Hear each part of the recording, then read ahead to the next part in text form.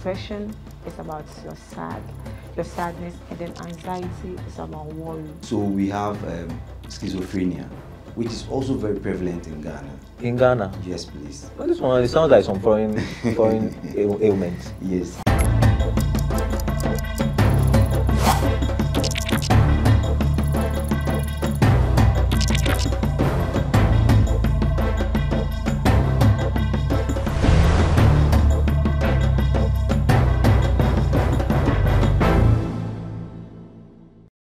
Hi, good day and welcome to another edition of the Lowdown here on GhanaWeb TV. My name is Daniel Odro.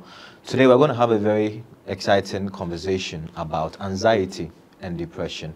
Many have said with the hard economic times that is currently ongoing in the country, the chances and likelihood of people experiencing anxiety and depression is very, very high. How do you deal with people at work, co-workers? If you're a manager, how do you deal with an employee who suddenly has changed behaviors? How do you know that a high-performing employee who suddenly become low-performing is suffering from anxiety or depression? And how do you go about it?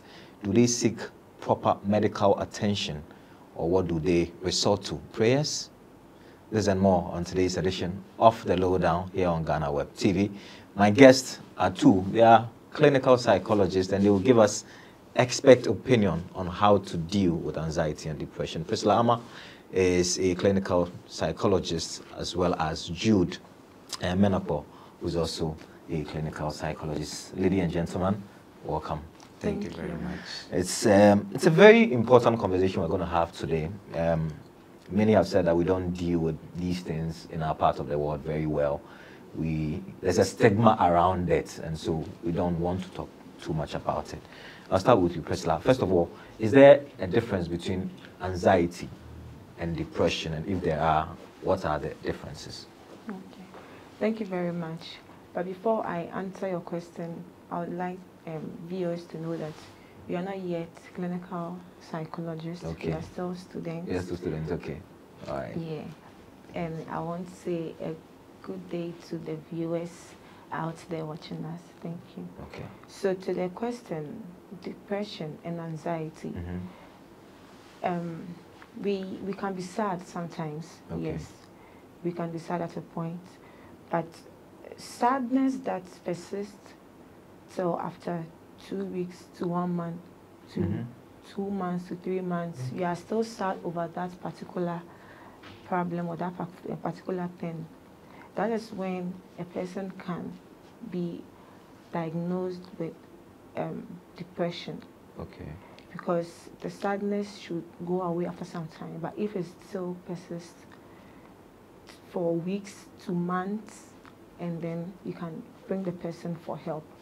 And then with anxiety consists of worry. Okay. Yeah. So when someone is worried or someone is, anxious, about a particular event, the person is not able to concentrate properly. The person is not able to go about the usual day-to-day activities. And then you can tell the person has anxiety depending on the number of weeks that the person, it's not like the person goes through anxiety this morning, the person is okay for 2 days, the person is fine, is the person anxious again? No, it has to be continuous, it has to be persistent for weeks and then for months, and then you can say this person has anxiety. So that's the difference. The difference is, this is about sadness, and depression is about your sadness, and then anxiety is about worry. Okay. Yeah. And you mentioned that, so the sadness must be prolonged for maybe 4 to 8 weeks. Is that accurate? Yes, please. But different people brood over situations differently. So somebody will lose their loved one or relative or whatever, and they are sad for a very prolonged time. Do you, because of that prolonged sadness, say that clinically they are depressed? Okay, so we have assessments that we use to diagnose if the person is depressed or the person has anxiety, we have our own test we use. So it's the results of the test that would tell us if the person is depressed and the level of depression. Okay, so there are levels of it. Yes, there are levels. We have mild, we have moderate, and we have severe. Oh, okay. It's the same with the anxiety too. So if the person wakes up in the morning, goes for training, after that comes back to take a shower and go to work, comes back and do something else. But for some time, you realize the person is no more doing the usual things, to the extent that other people can also tell. You can tell that it's out of character. This person, no, this is not how you are, and it's been a long time. You've changed. You're not eating well. You're not sleeping well. You're not even going out with your friends as you used to. It's affecting even your hygiene. You're not even tidying up your room. Getting up from your bed is even a problem for you. So when you see such things, then you can tell that this person needs help. Okay. And then we have professionals around. You can seek for professional help. Okay. Let me come to you. So we have according to Priscilla, mild, low, mild, or no, mild, moderate, and then severe. And severe. Do people usually graduate from one level to the other, or how do you know that this person has progressed from the mild to the moderate and to the severe? All right. So before I answer that, let me add up to what Priscilla said with regards to how you know if someone is just brooding over a situation for a longer period or the person is actually drifting into depressed mode. Okay. So first of all, with mental health or mental disorder, you have to meet some criteria for you to be diagnosed with a mental disorder, okay? So we have a 3D criteria where the person must deviate from normalcy. Okay. So what they usually are known for, or what they do on a daily basis, they deviate from it, or even deviate from societal functioning, what society norms are, okay? And also the person must be dysfunctional. That means they might not be able to perform their day-to-day activities, as she mentioned earlier on. And then the third one must cause a significant distress to the individual. Okay. All right. So deviation, dysfunctional, and distress. And distress. Okay. Yes. So before you are diagnosed with a mental disorder, you must go through all these 3 criteria. Okay. You must be able to meet these 3 criteria before you are diagnosed of that condition. Okay. All right. So to your question, there is likelihood that people progress over the severity of their condition. So from the mild state to the moderate state to the severe state. And this is because people at the mild state usually don't pay critical attention to the things they are going through. Okay. And they don't seek help. So they take it as though it's an everyday thing. It's something that is just happening at the moment. But after some time of not seeking help and not getting the right attention that you need, you would graduate into the moderate stage and then eventually get to the severe stage where things could get out of hand. In cases of depression, people get to the severe stage and then start having suicidal ideations. Okay. Yes, and that's where it gets to a place where you need critical medical or psychological attention. Okay. And you have to be admitted at a point. How do I tell if I'm in the office and I have a colleague who's, maybe the person's lost a father, lost a mother, so you understand that they are mourning and so they are unhappy. But how do I know that, okay, this is gone beyond normal, human behavior, so that I can recommend that as a manager, this person needs to seek, I can speak to HR and say, look, this person needs to seek professional help. How do I tell? Okay, so with that, like, there are some things that you need to know about depression. So depression, before someone is diagnosed with depression, it comes with low mood. Okay. So persistent sadness over a period of 2 weeks, as she mentioned. So it must be persistent. That means every day of the 2 weeks, the person must be in that. When somebody's lost their loved one, it's normal that for 2 weeks, if the person's not been buried, I'm going to be thinking about it. They'll be stealing themselves to go and cry and come back and all of that. So that is the grief moment. Yes. Grief moment, okay. Yes, so we deal with grief Differently. Okay. We deal with grief differently. But when this one is persistent, because as for grief, we understand that it's normal to grieve over a lost relative or loved one. But here's the case, even with the grief too, you have stages. But if you are not able to come out of it, and it persists, it will lead to depression. There's some people too, like they've lost their loved one, but they are not grieving. Like they are putting up a front, like they are okay. Like you can tell that it's a front. Like once you speak to them intimately, you can tell that, you know, their tear glands just opens and they are crying. But you know, in front of people, they're acting all strong. Can that also lead to depression when you suppress your feelings?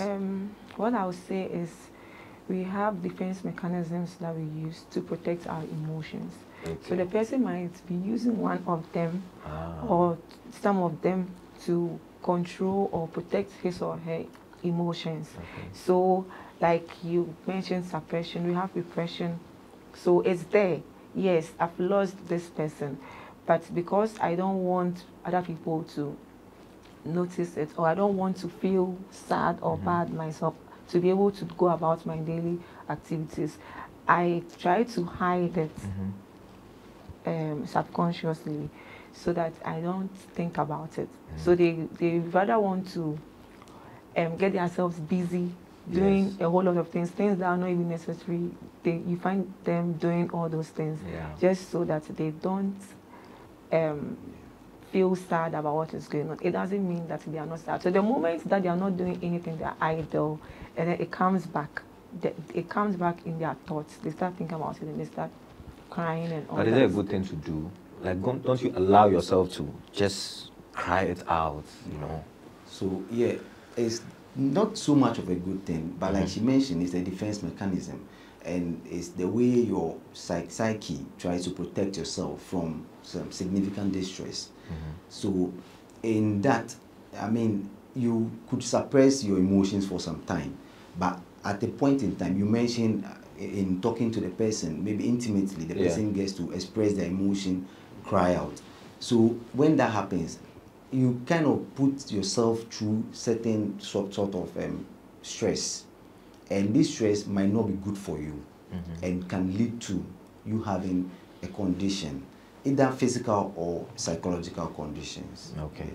Do we have data on anxiety, depression, or generally mental health challenges in Ghana? Do we have any data to say it's graduating, and we can say, okay, because of the economic situation, people have lost their jobs, it's graduating? Is it because of financial reasons? Is it because of heartbreaks, love gone bad situations? Is there data like that available? Yes, so there is every day there is research, and the research seeks to identify the prevalence of these conditions in the country. And I think the last of its kind was in 2017, and then that research says that currently 10% of Ghanaians have mental health condition. 10%? Yes, please. So that's around, if we are 30 million people, that's around 3 million people. Yes, please. And to a certain level. So they are, like we mentioned earlier on, they are mild, then moderate and severe levels of these mental health disorders. So 10% have it. But with depression and anxiety, they are more of the leading causes of the mental health disorders that we have, because these have to do with the mood. Okay. And these moods are altered by your everyday activities, everyday events. So there is a 3% statistics that people in Ghana have depression out of the 10%. And then there's the 2.4. So out of the 10%, 3% have depression, are diagnosed with depression. Okay. And then there's 2.9% that are diagnosed with anxiety disorder. Oh, yes, okay. So beyond anxiety and depression, which other elements fall in the mental disorder basket? So we have schizophrenia, which is also very prevalent in Ghana. In Ghana? Yes, please. Well, this one, it sounds like some foreign ailment. Yes, that's true. Wow. But schizophrenia is what is known out there as madness. Okay, so when you see people having psychotic symptoms like delusions, hallucinations, and they are what characterize what the diagnosed schizophrenia is. Oh, okay. Yes, please. And then what else? And then also we have the substance-induced psychosis or substance-related mental health disorders. So those who take hard drugs? Yes, please. And then what else? So bipolar and co, do they fall under? Bipolar, we have learning disability, we have... dyslexia? Yes. It's part of a learning disability. We have conduct disorder. Yes. You might think that... Conduct disorder? Yes. What's that? When we say conduct disorder, so when a child is growing up, you see the child very aggressive. The child is not able to sit at one place for just a short time, going here and there. Some parents would say, but might not realize that no, this is not just anything, but it's a problem. Because even when the child is doing the homework, he writes T, mommy, and we want to go and do something. Mommy, I want to go and reunite. Even during lessons, they can get up like so many times to go and do something. And then they at the end of the day, they also inflict pain on other people. So when they are being aggressive, they want to hurt someone or they want to destroy something, they can just take your phone and then damage it. And then you say, oh, no. If you see all these signs, it's different from accidentally dropping a phone, but this one is continuous. This child at school is always fighting, not being at attention in class, doing all sort of things. That's a mental disorder? Yes, it is. For a child? Yes. It's kind of, it's similar to ADHD, but with ADHD, they don't harm people, they don't destroy things, or they don't fight or something. Attention deficit. ADHD. ADHD. Yes. Okay. So that's the difference between the conduct and then the ADHD. So you can't just say your child is active. Sometimes we prefer our children to be active and all of that, so that when they are sick, you know that, oh, this one is calm now because he's sick. But if they are destroying things, it's a problem. It's a problem. They are always fighting. They always go back and they go to school and come back with a torn uniform because they were fighting and being aggressive, and they are not able to sit at one place for a long time. When they are doing something, they stop to do another thing. And then when you are trying to correct them, they don't want to listen to corrections and all that. It's an alarm. And it's something you have to work on. It's a red flag. It's a red flag. Yes. So what I see mostly is some parents who are not really sensitive to these things look on, and then when they grow into their teen ages, and then before they realize that no, this is a problem, then before they bring them to us. Okay, all right. We'll go for our first break. When we return, it's been very eye-opening already in the first 10 or 15 minutes of the show. I am sure you are learning something significant from this conversation. We'll go for our first break. When we return, we'll try and situate it to adults, and especially the difficult economic situation we are in, with uncertainties, with job security, etc., etc. How does that affect an adult, and how they relate to other human beings? Stick and stay with us. We're back after this break.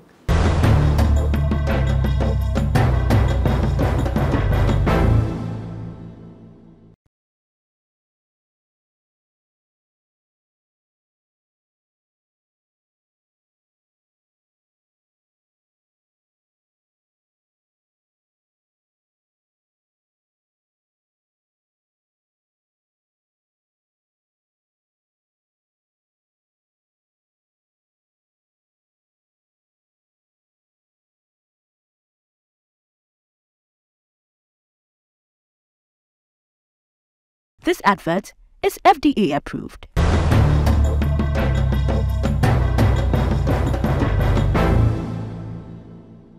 Yeah, welcome back from the break. This is still the Lowdown on GhanaWeb TV. My name is Daniel Odro. Today I'm having a conversation about mental health in Ghana.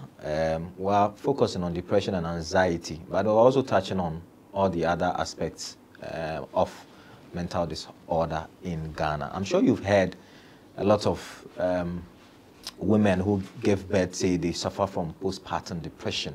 What does that mean? If your child is overly hyper and is prone to destroying stuff at home, could he or she be suffering from a mental disorder? Our experts are here. They are still in school, but they are almost done. So they are right in their own way to advise us. So Jude, let's continue our conversation. Okay. So we mentioned 3% of mental disorder cases in Ghana are depression. Another almost 2.9 are from anxiety and the like. I want us to zero in on postpartum depression before we come back to the generics again. Okay. What is postpartum depression? What causes it? Okay. Or you think Priscilla would be best to answer? No, I think you should answer it. All right. So postpartum depression is the mood changes that occur right after childbirth. Okay.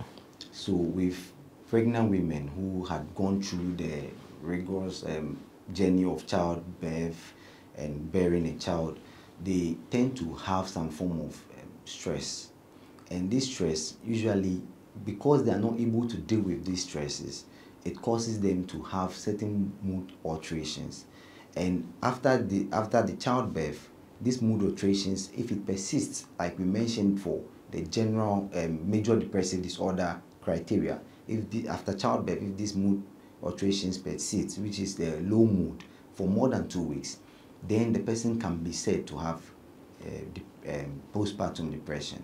And it's also characterized by them not taking care of themselves. So the low mood comes with low attention to their hygiene, low attention to their children themselves, the babies that they have given birth to, and then they keep having this thought of worry and feeling that there is no hope for the future. Maybe they've lost interest in things that they usually had interest in, which is termed as anhedonia. And this is what characterizes postpartum depression. But isn't okay? You want to add a bit? Add to what Jude said. So there are hormonal changes in us, in women. In women. Yeah. It's not in men. It's only in women. Yes, because the hormones we have are different from men. So the changes women go through, the hormonal changes, and then the physical changes too, and even the thought of adding a new person to your life. Okay. You have come to take care of some new being. The stress, the thought about it alone puts them into that situation. Is it common, postpartum depression? Is it common in Ghana? Yeah. So far, I've seen a lot. Really? Yeah. So does it go away by itself, or how does it go away? Because usually when you give birth, there are people around you, everybody's excited, everybody's helping with carrying the child, the husband is excited, I want to believe. So why would you fall into that kind of, even though I understand the hormonal changes, but should it persist for that long? You should be happy that you have given birth. Yes, the mother should be happy, but sometimes the mother can't explain why she keeps crying. Your baby is the baby's nice. crying. No, the mother herself. Okay. You see, they continue to cry, even when everyone is happy.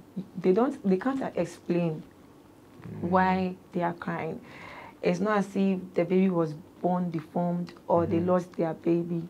Their baby is very active, and the husband is even supporting, but you find this person crying without any reason, if I can say it like that. So this person can come to the hospital or to see a psychologist for therapy, and then with therapy it will go. And it's not something that it lasts or stays for a very long time. No, it goes away, because as you are breastfeeding the child and all that, it brings back your hormones and all that. I had a friend who was going through marital problems. He said they stopped having, they stopped being intimate. And this was like, of course, when your wife gives birth, you don't immediately have sexual relations. So, the usual window for, allowing for sex not to happen had elapsed, and yet they were not being intimate. And the woman's argument was that she has suffered from postpartum depression, and so she had lost interest in being sexual with the husband. Yeah, is that possible? Yeah, it can bring down your libido. Even after, say, 3 months, 4 months of giving birth? Yes, your libido can go down. So that is what might cause the person not to have the interest, because we have neurotransmitters in our brain that controls excitement. All of us, or just women? All of us. All of us. That's the serotonin, the norepinephrine, the dopamine. Yeah. They are in there to regulate. The dopamine is in there especially to regulate our pleasure, yeah, and our excitement. And then the serotonin is to give us happiness. So if that level is down, if the level it has to be has gone down, it reduces your desire for pleasure. Yeah. So that's another cause. So Jude, if a wife and a husband came to you with this kind of situation, what would you tell the husband? To wait for it to pass, or to do what? What do they do? Because if you are not careful, they'll go away, they'll go and seek pleasure elsewhere. That's very true. That's very true. I mean, you've mentioned the critical issue, because such issues, if not understood very well, would lead the man to go out there to seek for pleasure somewhere else. But then it's important that if they come to a psychologist, and the first thing the psychologist does is to explain the condition to them, especially both partners, the man and then the woman who is in the situation. So understanding the condition, understanding what is happening, would then give an insight to the two partners, and then they will know how to deal with such issue. So yes, with time, with postpartum depression, usually with time it dies out, but then it has the propensity of becoming depression in itself.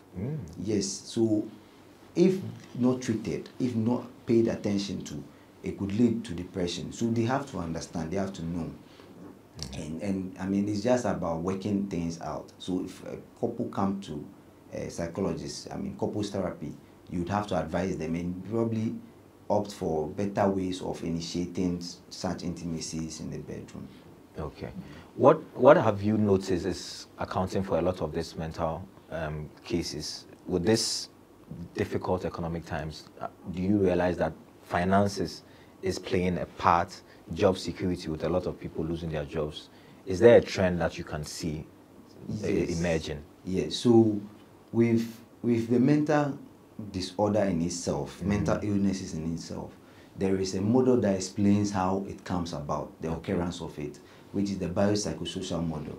So in the biopsychosocial model, it just explains the biological aspects that causes mental illnesses, the psychological aspects that causes mental illness, and the social aspect also.